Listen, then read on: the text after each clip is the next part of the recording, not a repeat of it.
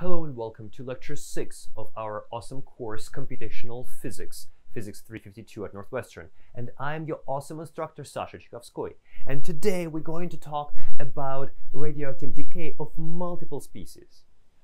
And first, let me start with a few reminders. Assignment 2 is due 1 minute before midnight today, February 2nd. And today, we are also going to be doing cool things. We're going to start with the radioactive decay of 2 species. That is, we're going to do problems 1.4 and 1.5 from our computational physics book. We're going to continue to work on the projectiles, that is, things that you send in the air. And we're going to wrap it up with the basic harmonic oscillator. So what did we do last time?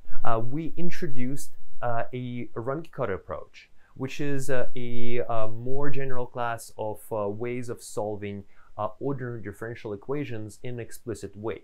So Euler method is a simpler version than RK. RK is typically higher order, and Euler is basically RK of order 1. So what we did is we started with a problem that was a continuous ODE, and we restated it in terms of an expansion, Taylor expansion. So the value at the new time, t plus delta t, where delta t is a time step, is the value at the current time, t, plus the linear term, the derivative times the time step, plus the quadratic term, 1/2 of the second derivative, times the square of the time step, and so on and so forth. We can continue this Taylor expansion to higher and higher powers of delta t. Euler approximation cuts off this expansion at the first term, so we only retain the linear term and drop everything else. What does Runge-Kutta do? It retains essentially higher order terms. So in this case, we are looking at 4th order Runge-Kutta. And so what it does, it kind of dances around, takes a step forward, step back, step forward, step back, kind of feels the curvature of our function. And after it kind of tumbled around for a while, it then combines all of those trial steps forward into one very firm and very definitive step forward that will actually have a 4th order error. So let's kind of remind ourselves how these steps work. First, we're going to take a step forward with the derivative, with the slope in time defined at that original time. So then we're going to take 1/2 of the full time step, because we really want to get over here from t0 to t1, but we're going to take 1/2 a step forward. We're going to evaluate the derivative over here, and we're going to go forward in time with that derivative. Then we're going to evaluate the derivative at this new point, and we're going to go with this new derivative all the way out there. And what we're going to do is we're going to combine the values of functions, all of these points, see all of these right-hand sides, we're going to evaluate them together, and we're going to basically weigh them with various ways that add up to unity, and we're going to take a step forward, full step forward over the entire delta t time step, but with the slope that is the weighted sum, weighted average of all of these different slopes that we have measured over here. So that is what Runge-Kutta does. If you're interested in figuring out why that's actually giving you a high accuracy solution, please send me a note or ask me a question. I'm happy to explain how to test this. But suffice it to say is that if you expand this function to high order and perform all of the steps forward in time, and then perform this weighted average, then you will find that within the Taylor expansion, all of the low order terms will cancel out, and you're going to be ending up with the 4th order method. So let's take a look at a general Euler solver that we looked at last time. What the solver does, it accepts the right-hand side part that gives us the acceleration, essentially. That is, this right-hand side part will depend on the current value of x, on the current value of time, and it will take an array of parameters. So this is our function Euler solver, where we give it a array of solutions, array of times, and we give it the right-hand side part, which is a function, right? It accepts the value of x, the value of time, and the value of an address, which is an address of an array with a bunch of these parameters. Then it accepts the, the same array of parameters, the time step delta t, as well as the number of time steps you would like to take to take. So then, of course, not surprisingly, after it knows how many, after it figured out how many time steps you want to take it, as you told it so, it's going to loop over that many time steps. It's going to evaluate the right-hand side part, essentially the force, and then it will print out the value just for us to know what's going on. And it will take one step forward, making a call to Euler step. That is a function that takes this linear approximation to our equations and takes one time step delta t, and it will of course update the time as well by adding delta t to that. And this is the right hand side part here. So in this case, the role of the force in our equation is played by the nuclear decay. So it tells us what is the derivative in time of the number of radioactive elements that are left over. So this basically tells us the decay rate of them. So how do we call this? Here is an example. We are planning to take 100 steps, and this is our array that holds the solution. This is our array that holds the times. We are going to choose the time step, which is much smaller than the characteristic time scale, which is set over here, which is the half-lifetime. It's 1, and so our time step is much smaller than the characteristic lifetime, right? And then we initialize our solution with the initial number of radioactive elements. It's 100. The initial time is 0. Why not start from 0? And then we're going to call our solver, to which we're going to give the arrays of the concentration of the radioactive elements, the array of the times, the right-hand side part, which tells us how fast the decay will happen, and then the parameters, in this case just the half-lifetime. Finally, we give it the time step that we would like to use and the number of time steps we'd like it to take. And after we have obtained the solution here, Euler solver gives us the solution, right? Populates the values of n and t right here. We're going to print out the contents of the n and the t arrays. So big deal, we're done with solving the radioactive decay using the Euler method. So let's try and make things a little bit complicated. Let's change things up, make them more exciting. So instead of considering just one species, we're going to consider two species, and one of them will decay into the other. So of course, the first species, the A species, follows the same exact ordinary differential equation, right? Its rate of decay is proportional to the number of elements that are still remaining, divided by the half-lifetime, with of course the minus sign, because the number of elements is going to be decreasing. There is nowhere for us to replenish them. They just decay over this time scale, tau a. And the B species is going to be the product of the decay of the A species. So whatever we lost in A species is whatever species B will gain. So if we had the right-hand side negative for the A species, we're going to have exactly the same right-hand side here, but with the opposite sign, because whatever species A lose is what species B gaining. And of course, species B itself is going to be radioactively decaying with a half-lifetime tau b.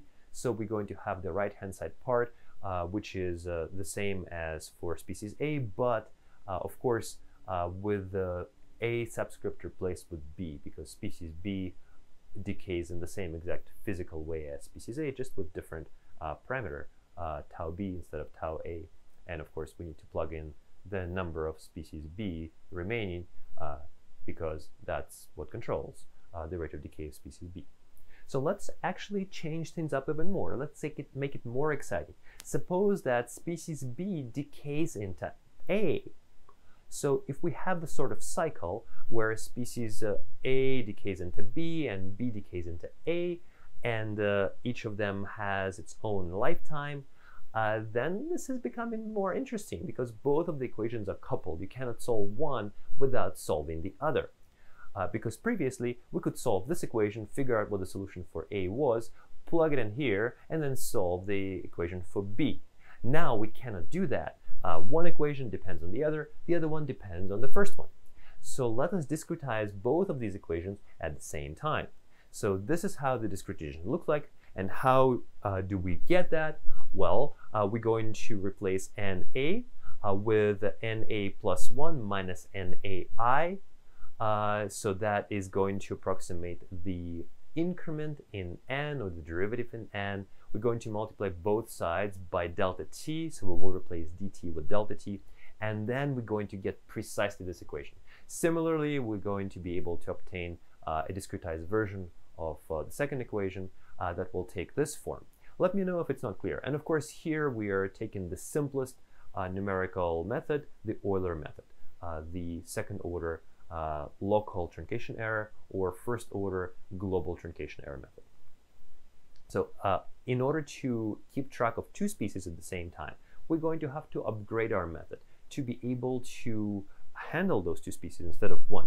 And so one way of doing that is, instead of representing each solution as a one-dimensional array of doubles or floats, we're going to represent the solution as a one-dimensional array of structures. Each structure contains two doubles, the concentration of species A and the concentration of species B, and we're going to call the structure two species. And so now we will be able to solve the system in exactly the same way as we solved a single ordinary differential equation. It's just we're going to be operating on a vector, essentially, what the structure represents, a vector. So these are the declarations of the functions that now operate on this vector, two species. We're going to rename the function or name the new function with the suffix two species. Now, instead of taking just an array, 1D array of floating point numbers, it takes an array of two species instances of that structure. It still takes a one-dimensional array of times because time is still a scalar. And now it takes two values of the right-hand side, fa and fb, which tell us the decay rate of each of the species. And of course, we need to give the time step delta t that we would like the Euler step function to take. So then we're going to be able to call this Euler step function for two species in a loop in order to give us the one-dimensional array of the solution. And for that, just like we did for one single species, we are going to upgrade the one-dimensional array to an array of an array of vectors. So each instance will be holding two concentrations, an instance of a structure, two species. And now we're going to have to give to the Euler solver two function pointers. The first one is telling us how fast the first species decays. It's giving us the right-hand side for the first equation, and this one is giving us the right-hand side for the second equation. So in some sense, you can think of it as a vector representing the right-hand side, right? There are two dimensions to this vector. The first one for the first species and the second one for the second species, for species A and species B.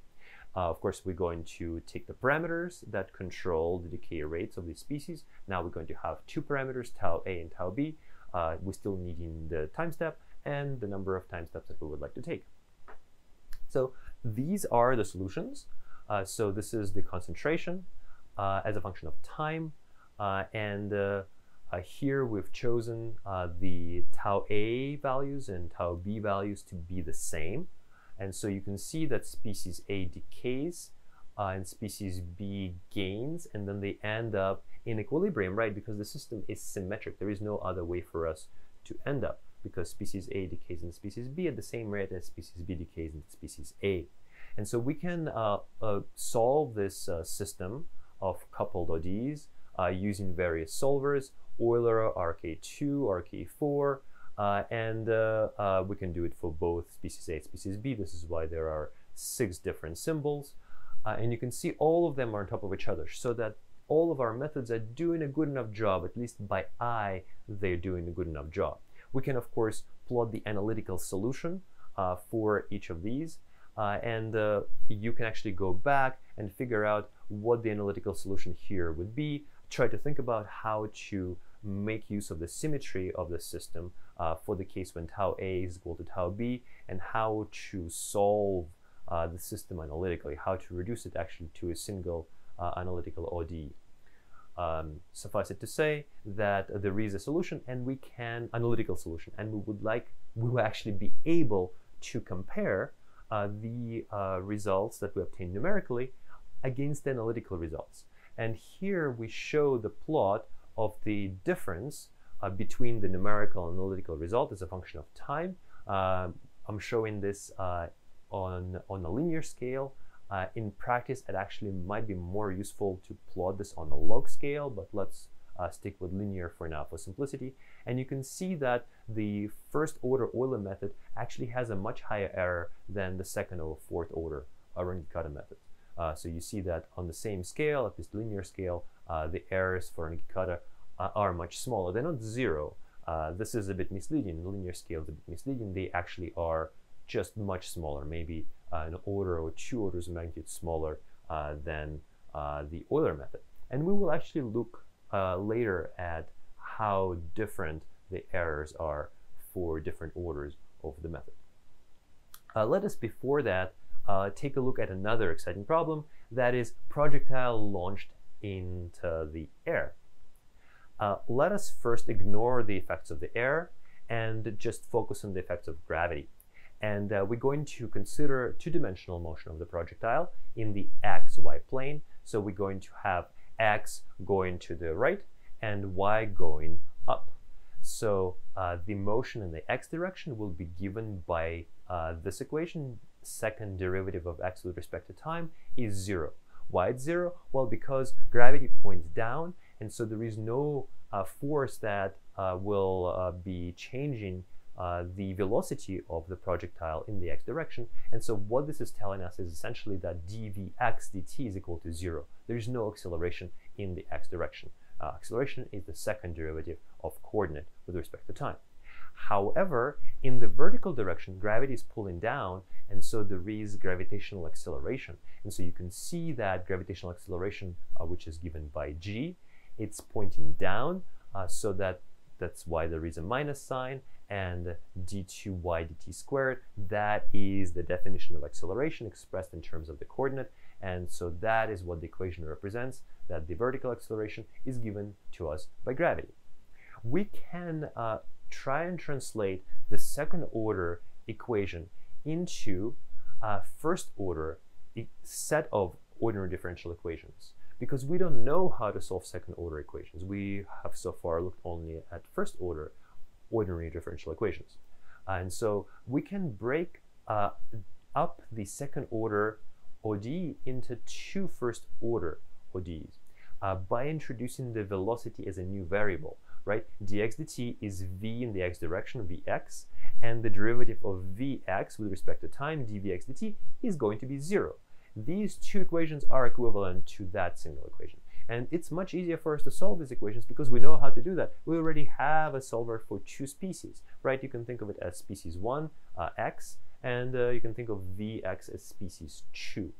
There is really nothing that there's nothing about these equations that tell us that they have to be specifically describing radioactive decay. They can describe anything else, in this case the particle motion.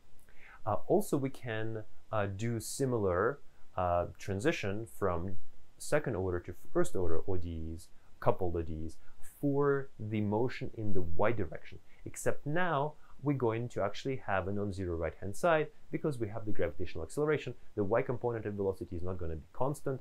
It's going to be increasing in the minus and negative direction because of the action of gravity. But what's beautiful here is you see that the x and the y coordinates are actually independent. So you can solve an ODE that describes the x motion and the y motion. These ODEs, you can solve them independently. And for that, we will introduce the right-hand sides. So there will be fx and fy. And here we're going to have fx and fy with a subscript v. So these are the right-hand sides for the velocity equations. So then, because we can separate out the two equations for x and y, we can solve them with our regular Euler method, or RK2 or IK4 for two species. So our x will be discretized using the regular Euler method, and our v will be discretized, well, in this case it will be trivial, just v doesn't change in the x direction, but the y direction is more interesting, right? The y coordinate is going to be linear in velocity, and the y velocity will be linear in acceleration. So in order to solve these equations, as I said, we can use exactly the same machinery that we developed for radioactive decay of two species. So when there is no drag, when there is no resistance of the air, then the two different dimensions, the x and the y dimensions, are independent.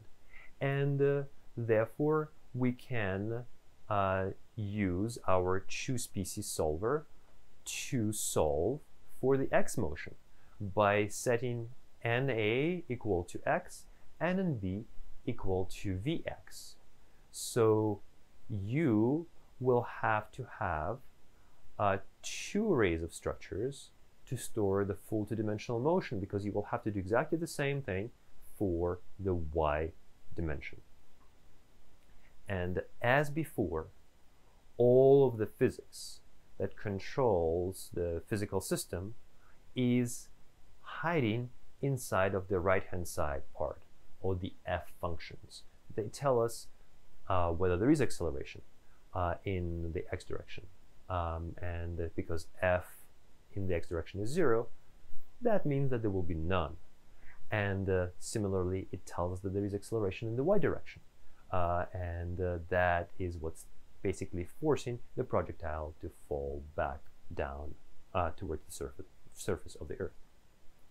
So the other important thing that we're going to talk about now is how to automate running a code for a bunch of different parameters, because sure enough, we would like to investigate how the trajectories of our projectiles that are launched from the surface of the Earth will change their shape depending on the angle at which we're going to launch the projectiles and the velocities.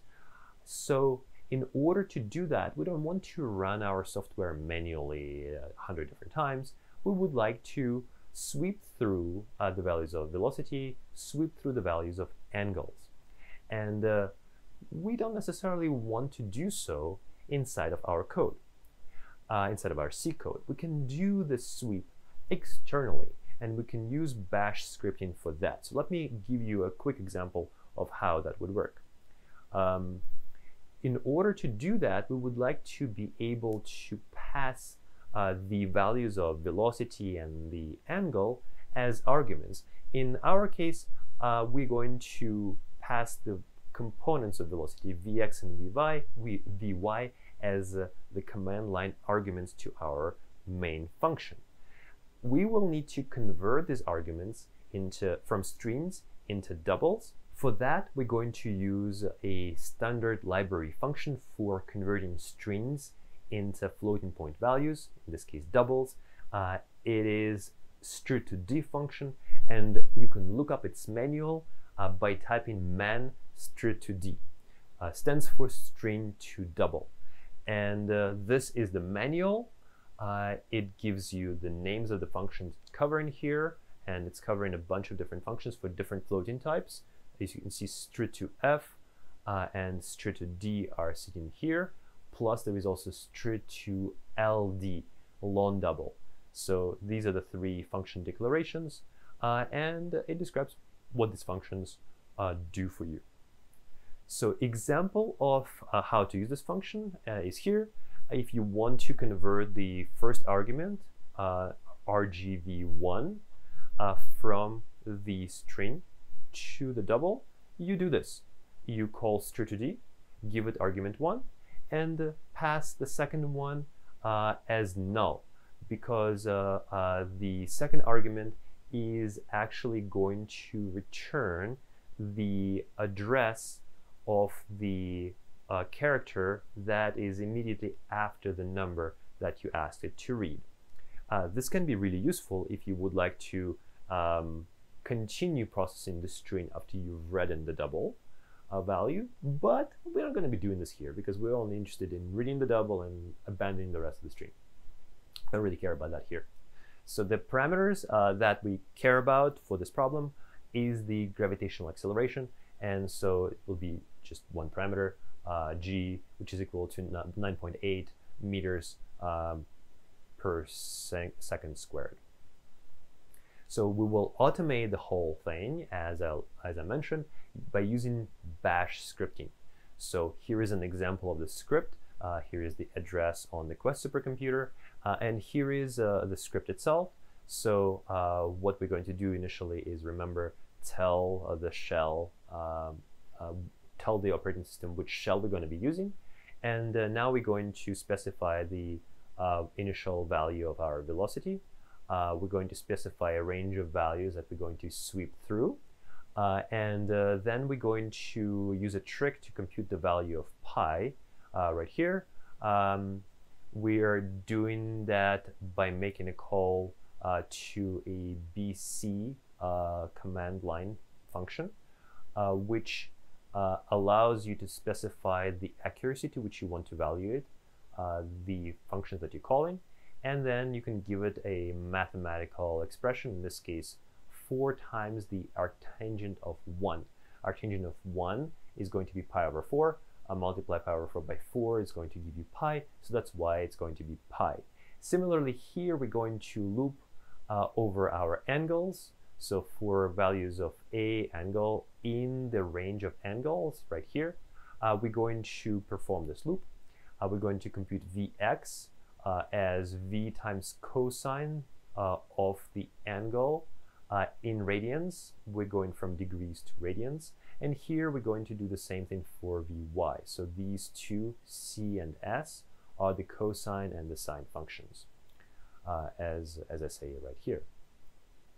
Finally, we're going to call different executables for projectile evolution without any drag, and then there will be projectile with the drag of the air, and then there will be projectile with the drag and the altitude effects included, the vertical stratification of atmosphere.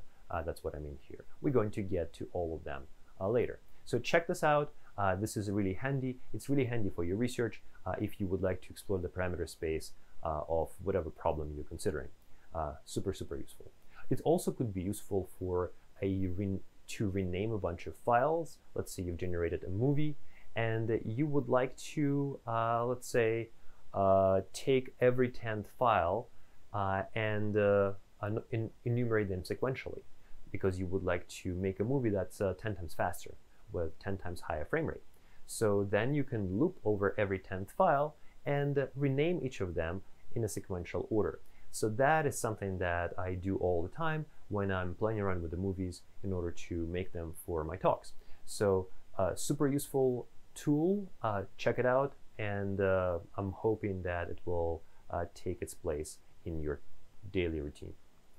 So here are the fun things that we're going to do now that we have this tool, and we can run it for a bunch of different initial conditions. So by varying the angle, keeping the velocity the same, we can compare what we get against what the book gets. And you see that there is really good agreement between the trajectory shapes. So this is a comparison to figure 2.4, the left panel of it. And I forgot to mention that you run this script, you either type ./script, but then you need to make it executable. And if you don't want to make it executable, you can use the source command followed by the script file name. So this is plotting done with a GNU plot. If you want a prettier plot, you can go ahead and do exactly the same thing with Python. I'm going to leave it to you to try it out and see how it looks like. So how do we add the drag? Well, we will have to switch from 2 species to 4 species approach, because now we will have 4 independent ODEs, 2 for the X direction and another 2 for the Y direction, and they all are coupled. So how does it look like? Well, we will replace all of the structures that held 2 different values with 4 different values. So our vectors will go from 2 to 4 dimensions. And now our 4 variables will be X and Y, and Vx and Vy. These are the 4 variables. And as you can see, all of these equations are coupled to each other.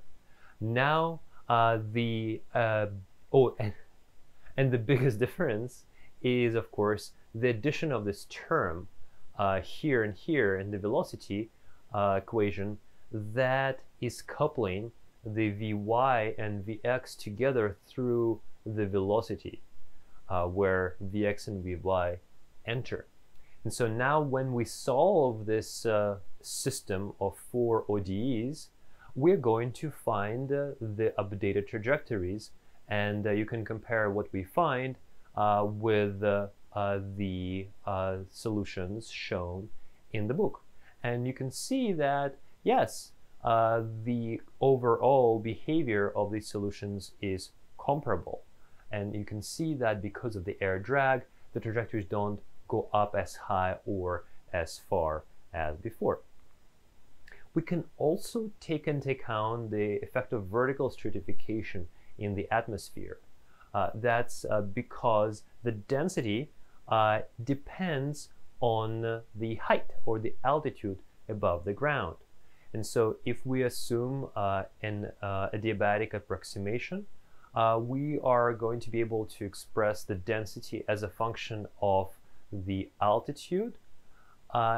That will be parameterized by 2 parameters, the alpha and the A parameters.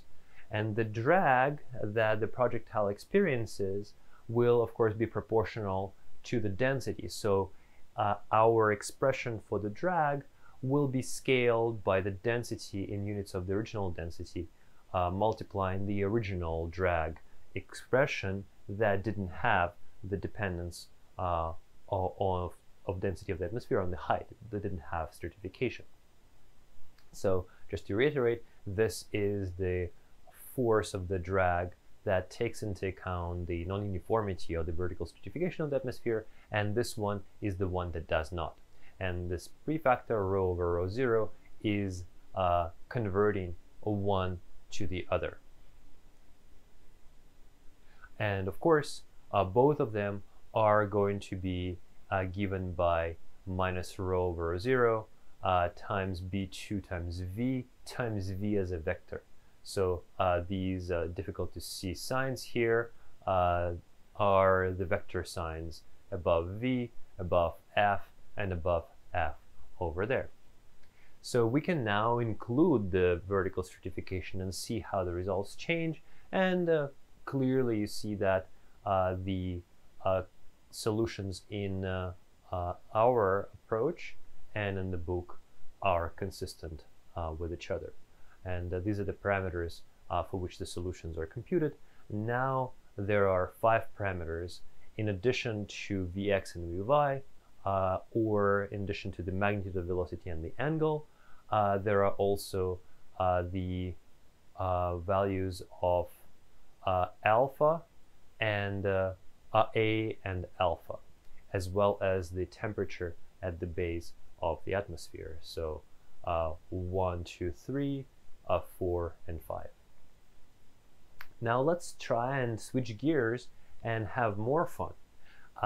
Instead of sending projectiles essentially into space, we now are going to go back into the lab and take a look at the equations that describe a simple harmonic oscillator.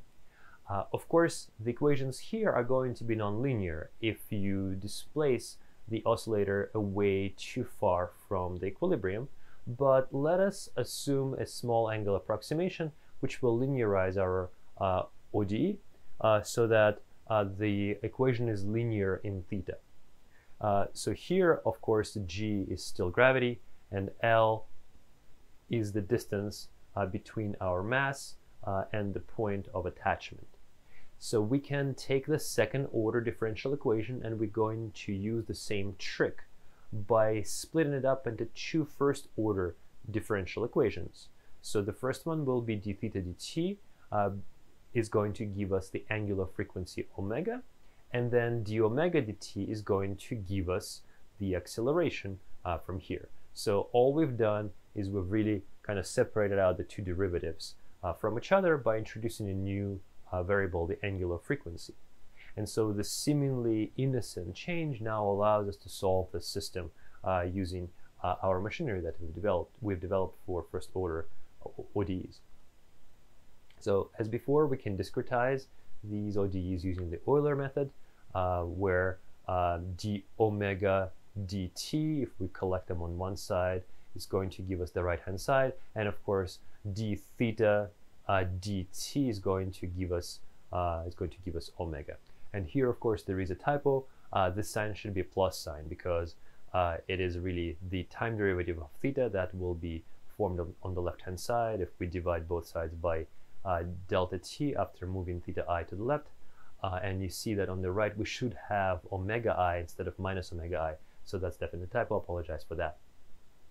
So now you see that this is a system of two ODEs. We have two independent variables, and so we can use the two species solver to attack this problem. You don't really have to change anything about your solver. All you need to do is link your new main function against the library that you already created as part of the problem set. And of course, you don't have to rename the variables inside of your library. You just treat the concentration of species A as the theta variable and concentration of species B as the omega variable. But once we approach this problem and look at the result, you will see that it behaves in a really weird way.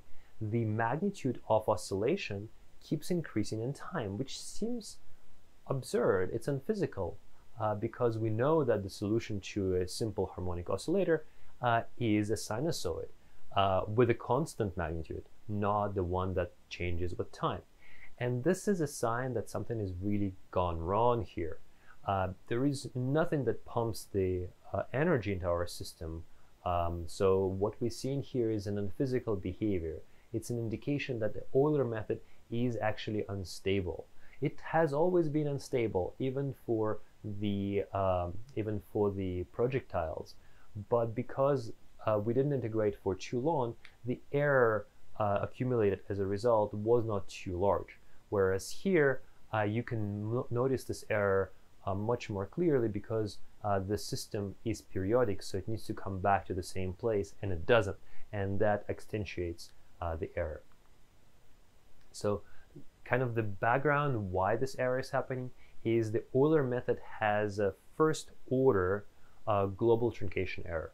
And so the error goes as delta t to the first power. The error is proportional to delta t. And so it's much better if your error scales as a higher power of delta t than 1.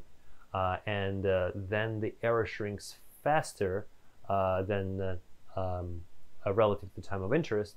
And so these are the different methods that allow you to do that. For instance, Euler-Kromer method that is discussed in our textbook, or Runge-Kutta of the second or fourth order. So if you solve the same problem using Runge-Kutta 4, you will find that the behavior, the physical behavior comes back, and so we can declare victory over here. So what if we now try and include the friction, because in reality there will be some friction in the oscillator. And so what we're going to do is we're going to add a force that is proportional to the velocity. So it's some sort of dissipation that we're introducing over here. And as before, we can separate the second order ODE into two different ODEs, just like before. The first one defines the angular frequency, and the second one gets this little modification from the drag force. The resulting finite difference equations also get this extra term. As you see, there is no more typo in here. The sign is positive over here. Now we can plot the resulting equations, and you can see that, of course, in the presence of friction, if you look at the amplitude of oscillations over time, they go down to 0. The energy eventually gets dissipated, and the amplitude that started to be like that eventually shrinks down to essentially 0. So what else we can do? We can try and add a periodic driving force in time. We're going to pump energy in the system to try and see if the system approaches a steady state. System loses energy because of the drag force or the friction force, but we keep pumping energy by shaking the system with a amplitude fd, that's the amplitude of the driving force, and the frequency omega d, that is the angular frequency of the driving force. So basically, we come into our oscillator and start shaking it violently with that frequency and that amplitude. So what will happen now? How will the system choose between what it wants to do and what we want it to do by shaking it? So as before, the equations are going to be looking pretty similar, except they're going to get this extra term, the driving term. And once we discretize them in the finite difference form, we will get that term just multiplied by delta t. So now what you see is the initial fluctuations are trying to get damped, but very soon thereafter the external driving force takes over, and you're getting a kind of steady state oscillatory solution that is occurring at a frequency that is determined by the driving force. One other cool thing that we can do is we can remember that our oscillator was actually nonlinear, because the force that pulled it down, or the component of the force in the direction that was pulling it down to the equilibrium position, actually was proportional not to theta, but to sine theta. It's only in the limit of small values of theta that sine theta could be replaced with theta, and that was the linearization, as it's called. That's the linearization that we performed. So if we reconstitute the full nonlinear behavior of the system here by plugging in the sine, the system itself won't change much, except that now theta will be replaced with sine theta, but otherwise things stay the same. And similarly, in the finite difference form, our theta I will be replaced with sine theta I. But the physical behavior will be qualitatively different. So if we start with an oscillator that we will deviate from the equilibrium by angle of pi over 2, it looks pretty much the same. It looks like it is a sinusoid, although if you compare it to the linear approximation, you will find differences, because sine of pi over 2 is not pi over 2, it is 1. So there are already quantitative differences. But on the qualitative level, the differences become particularly pronounced if you start the oscillator with an angle of 3 radians. So instead of the oscillator hanging down, we are going to take it almost all the way upside down, but not quite. And we're going to let it go. And because it is very close to the unstable vertical equilibrium, right? Because you know, if you take a pencil and try to put it on its head, it will fall. Similarly, the oscillator that is in the vertical position, pointing up, is not going to be stable, so eventually it will fall. But it takes some time. So you see there is this flattening at the extrema, and that is due to the nonlinear behavior of the system. It's because sine is not theta. It is going to vanish near the top, and so that's why it will take a while for our system to get out of that unstable equilibrium. So what can also happen here, and we're going to be focusing on that in the next lecture is the pendulum doesn't have to stop at the vertical position, can keep swinging. So if you give it a substantial kick, the pendulum can rotate all the way through, can swing all the way around. And that is going to lead to chaos, as we will see later. So for large displacements over here, if we create a huge amplitude of oscillations, the pendulum spends more time at near the equilibrium points or near the turning points.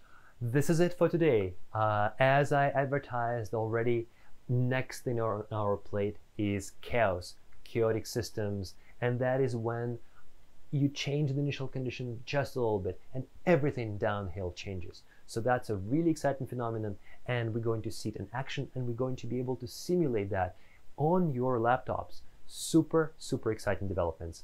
And I'm going to see you at the office hours in just a few hours. Have a good one.